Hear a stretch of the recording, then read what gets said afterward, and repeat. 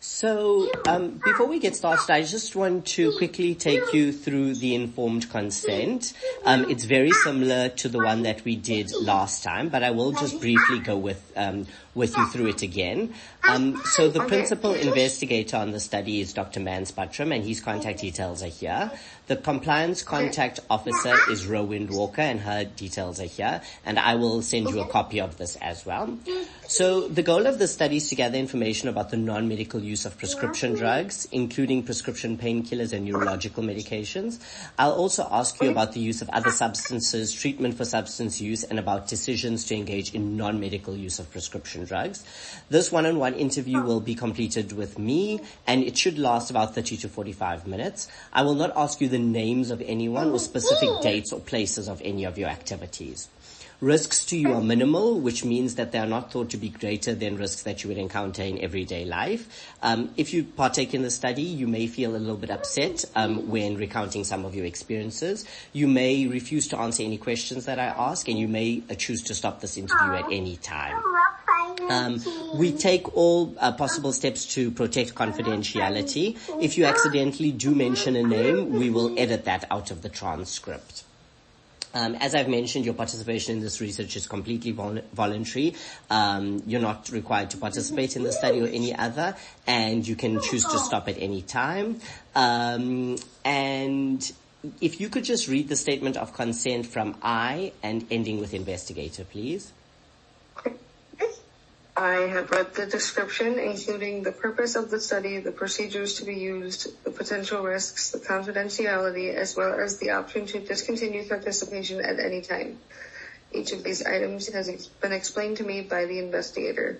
The investigator has answered all of my questions regarding the study, and I believe I understand what is involved. I indicate that I freely agree to participate in this study, and that I have received a copy of this agreement from the investigator. Thank you very much. So I don't have anything to share on my screen with you today. I'll just be asking you questions. This is more of a conversational interview. So I'm just going to go over what the purpose of this interview is, and then we can get started on it. So we're specifically conducting a study on the non-medical use of prescription drugs like gabapentin and the combination misuse of gabapentin and medication-assisted treatment medications like buprenorphine and methadone. So we'll call this GABA-MAT co-misuse just for short from this point on. And when we talk about prescription drugs, remember we're not including prescription drugs that you have used as instructed by a doctor. Instead, we're talking about misuse or use not as prescribed. So this can include taking gabapentin that was not prescribed to you, or taking gabapentin in a way other than intended, such as taking higher doses or taking it more frequently than directed. And misuse may also include taking gabapentin to get high, for fun, to relax, to come down, to self-medicate, and so forth. So I'm really interested in hearing about when and why you started misusing gabapentin, how you use them, where you get them, your attitudes about these drugs. And I would like you just to remember that there are no right or wrong answers. I'm simply interested in your experiences with GABA-MAT co-misuse. And I won't assume anything about your experiences, so feel free to tell me whatever you'd like to share. As I mentioned, it should last for about 30 to 45 minutes. Okay, so let's just get started. Could you just tell me a little bit more about yourself, anything that you'd like to share about your background and so forth?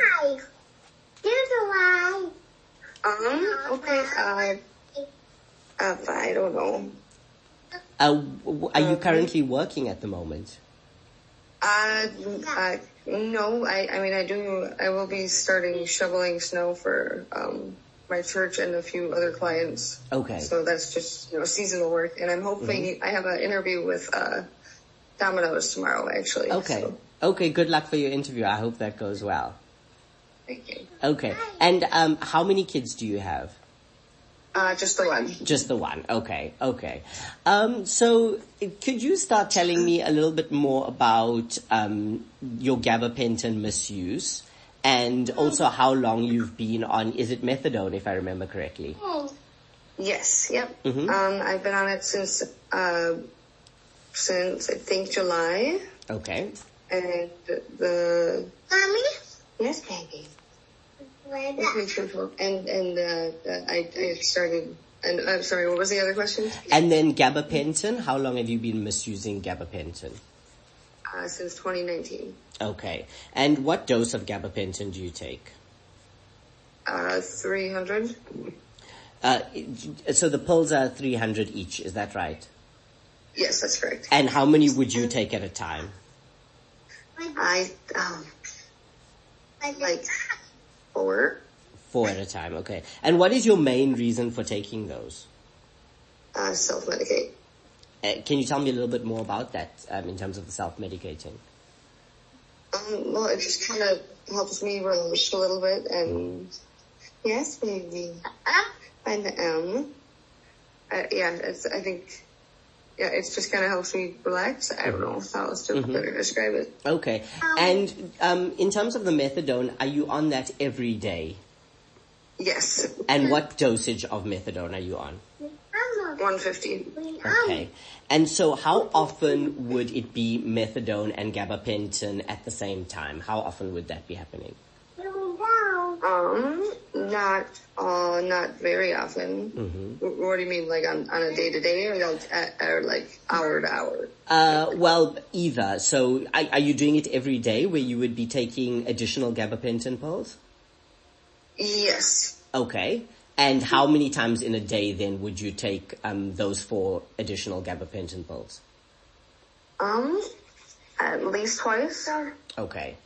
And what is that you mentioned to help you relax, but you also mentioned self-medicating. And when you say self-medicating, is that for pain or what is that for? Did I get it prescribed?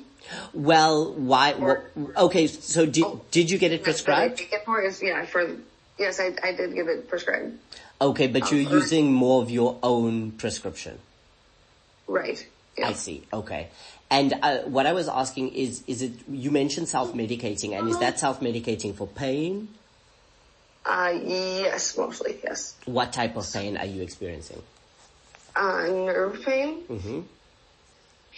Was that caused by something specific?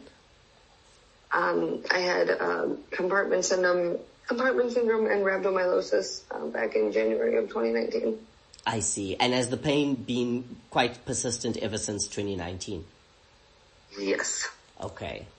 And was the gabapentin initially prescribed specifically for pain, or why was it prescribed? Yes, it was to help with nerve regeneration. Okay, so with the nerve pain and nerve regeneration specifically. Yes. Yeah. Okay, I see. And so you get the gabapentin prescribed, but you're using more than you should be using. That's correct. And so is all of the gabapentin you're using coming from your prescription, or are you finding other ways of getting gabapentin? No, just from my prescription.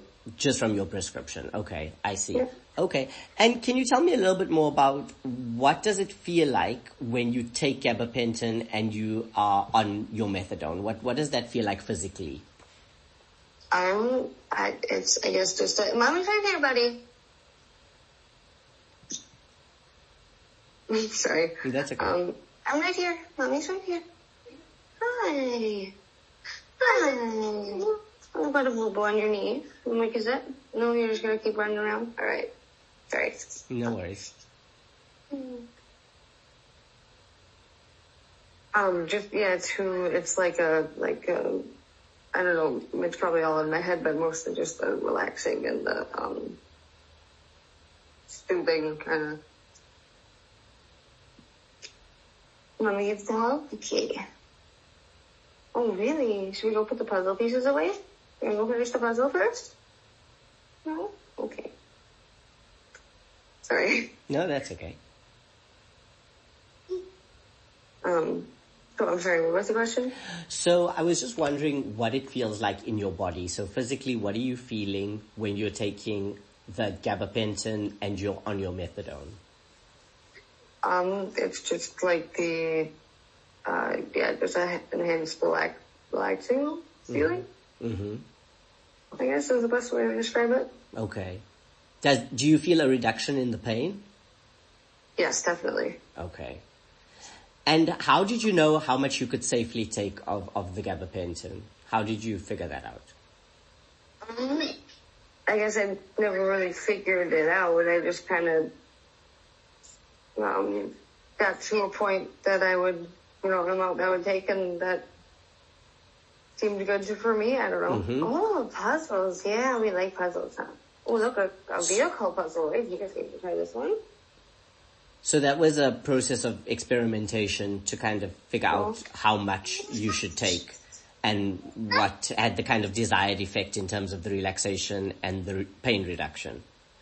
Yes. Okay, and then for you that is taking 4 at a time of the 300 milligram pills.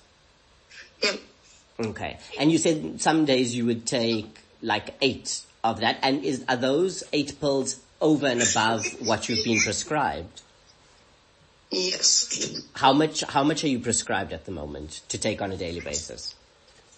I'm on a daily basis, I'm supposed to be taking 2 or 3. Okay. And then over and above those 2 or 3, you're taking sometimes an extra 8. So on some days you would be taking like 10 or 30, 10, around 10 or 11 pills, gabapentin pills. Yeah. Okay. And on how many days would you be taking that many, for instance, in a month? In 1 month, probably at least 15. Okay. And when are you feeling the need to take them? Is it if you're feeling more pain? Is it specifically, like you're saying, just to help you relax? When are you feeling the need to take that many gabapentin pills? Probably more so when I'm in pain. When you're in pain. Okay. Are there any other things that it helps with, like, for instance, sleep or anything like that? Not really, no. Okay. Okay. Not that I've noticed, no. Okay. And in terms of your opioid use, how are things going with that? I've definitely noticed I've been slowing down, but I still have not have yet to curb it, so. Okay. Completely. Mm-hmm. Okay, so are you still, what are you still using at the moment?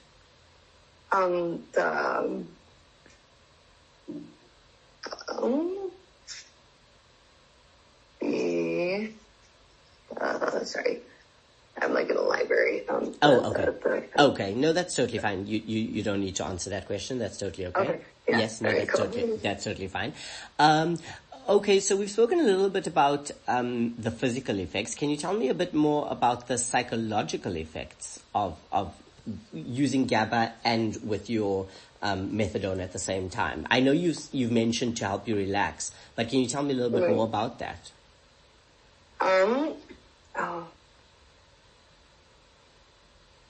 I guess it just kind of, helps me pause my thoughts, I guess, and lets me, it helps with like the racing thoughts, and it's kind of like that. Mm-hmm. Is that something you usually struggle with the racing thoughts? Yes. Okay. The anxiety, the racing thoughts, obsessive thoughts, yeah. Okay. And you're saying that, so in addition to just helping you relax and helping with pain, it also helps with those racing thoughts, and does it reduce those racing thoughts? Yes, definitely. Okay, I see. Okay. And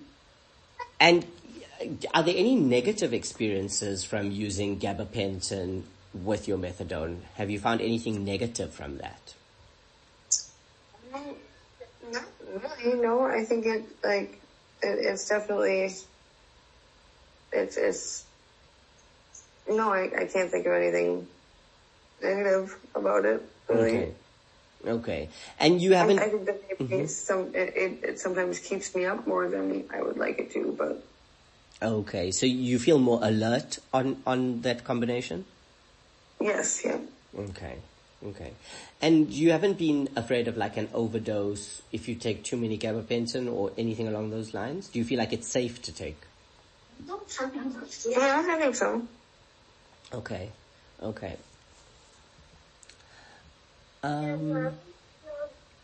And in terms of the gabapentin, you just take that orally, is that correct?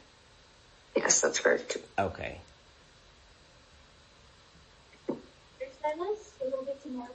Okay, is there anything else that you'd like to share with me just in terms of the gabapentin and the methadone together? Is it something that you think you'll keep doing for now? I think so, yeah. Mm-hmm. And that's, what would you say your primary motivation for doing that combination together? I mean, I know why you're on the methadone, but what's your primary reason for taking the gabapentin while you're on the methadone? Like I was saying, for the pain. Mm-hmm. Okay. That's probably the primary reason.